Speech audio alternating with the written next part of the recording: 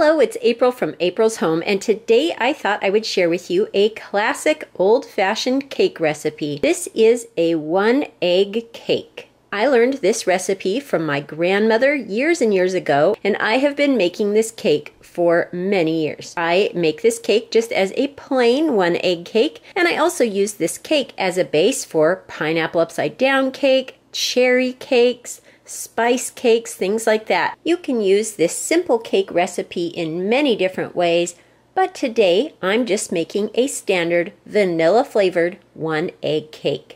And I've dusted it with a little bit of powdered sugar to enjoy with a nice cup of coffee or tea. And again, you can put any flavor of frosting on this, chocolate frosting, buttercream, or vanilla frosting. And again, you can use this as a base for many different recipes. I thought that this old-fashioned 1-egg cake recipe would be fun to share with you, especially with the rising cost of eggs. If you need to whip up a simple cake, this 1-egg cake recipe is very easy and very delicious. Let's go ahead to the kitchen now and I'll share with you how I made this 1-egg cake. When I'm done sharing the recipe with you, I'm going to go ahead and give this cake a try. Okay, so let's go ahead and get started making our 1-egg cake. You will need 4 tablespoons of softened butter. So I've got here half a stick of butter, 4 tablespoons of butter, and I will be softening that up. I do usually just soften mine in the microwave. You can also soften it by setting it out in advance. So we'll need 4 tablespoons of softened butter. We'll need half a cup of sugar, 1 egg. This is a 1-egg cake, so you will need 1 egg, and you'll want to go ahead and lightly beat that egg. I'll do that, and when I get this mixed up, I'll show you how I do that. We'll need half a cup of milk, some vanilla, some baking powder, and flour. And I will go ahead and list all of these ingredients in the description box below. You will also want to go ahead and preheat your oven to 350 degrees. You will need a mixing bowl, and you will need a cake pan here. This is just like a basic cake pan here. I think it's 8 or 9 inches. And I will be spraying this really thoroughly with some pan spray. Just keep that nice and non-stick. So the first thing I'm going to do is soften up my butter. I'll get it here in my mixing bowl, and I will mix my butter and sugar. Okay, so I've added my half cup of sugar to my bowl here. I've got out my electric mixer. And my butter got very softened, but that is okay here. You can see there's a little bit of that butter stick in there left, but as you can see, it's mostly softened. So I'm going to go ahead now and blend the butter and sugar together with my mixer here, just until it's nice and blended together. I'll come back and show you what that looks like, and then we'll get our egg added. My sugar and butter are thoroughly creamed together. Now I'm going to go ahead and add 1 lightly beaten egg. You can see here I've cracked my egg in a little dish here. Just like so, I use my fork to lightly beat my egg, and then I will go ahead and add it to my sugar and butter mixture and then get that mixed up nicely. Okay, so into the mix there, and I do like to use a spoon sometimes to get out all the egg there. And now I'll go ahead and get this all mixed together and come back to add the next ingredient. Here you can see my egg, sugar, and butter mixture all mixed together. The mixture looks light and creamy. Now I'm going to go ahead and add my half cup of milk. Just like so. And I'm not going to mix this yet. Next, I'll be adding my flour. This recipe calls for 1½ cups of flour, so I'm going to go ahead and add the flour right into the center of the mixture.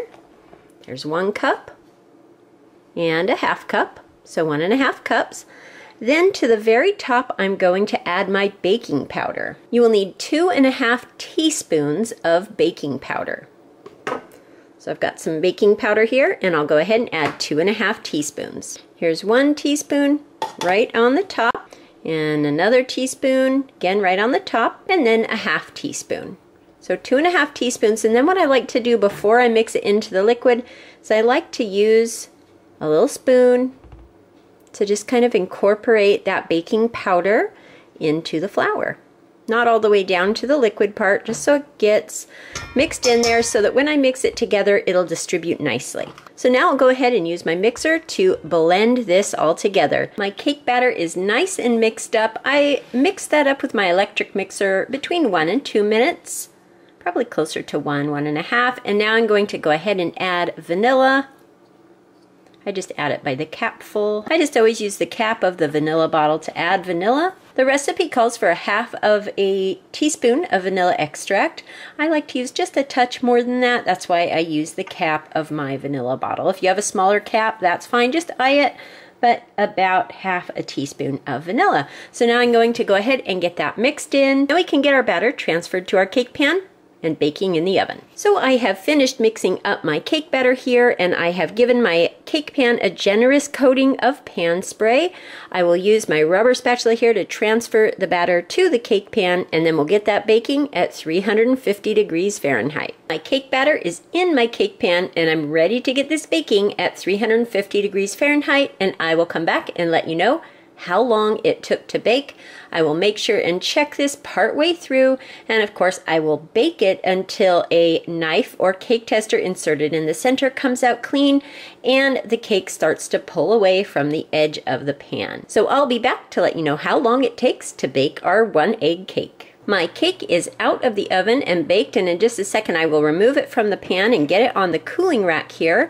It took about 20 minutes at 350 degrees Fahrenheit to bake. Around 20 to 21 minutes is when I took this out. You can see it's pulling away from the edge, and I put a knife in the middle and it came out perfectly clean. So I'm going to go ahead now and get this cake removed from the pan, and I'll put this out on the cooling rack. My cake came out perfectly from the cake pan. That is why I always like to be sure and give a generous coating of cooking spray so that the cake pops right out. I'm going to go ahead and let this cool. It's really hot right now. You definitely want to cool these cakes completely before you go ahead and frost them or glaze them. This cake goes well with just about any flavor of frosting. It is just a classic vanilla 1-layer cake. I'll be back when the cake is cooled and I'll give it a try. Our 1 egg cake has cooled down here. I'm going to keep this cake nice and simple and just give it a dusting of powdered sugar. I think that this will be great with coffee and tea today. So that is how I made my 1 egg cake. I hope you enjoyed taking a look at my recipe, and I hope you'll give it a try. I've cut myself a slice here, and I'm going to go ahead now and try it. I usually eat this cake with frosting, of course, but I thought I would just try the plain cake here today. So let's see how it turned out. And that is a good, simple cake. Again, this cake would be great with a little bit of frosting. I may go ahead and whip up a little bit of frosting for this cake, and I think it would go great with a side of ice cream and definitely a cup of tea or coffee. Again, I've left the recipe in the description box below. I hope you give this old-fashioned 1 egg cake recipe a try. I would love to know in the comments below if you have a 1 egg cake recipe or have ever heard of the 1 egg cake recipe, or if you remember your grandma making a 1 egg cake recipe. I hope everyone is having a wonderful day. Thank you so much for watching, and I'll talk to you later. Goodbye.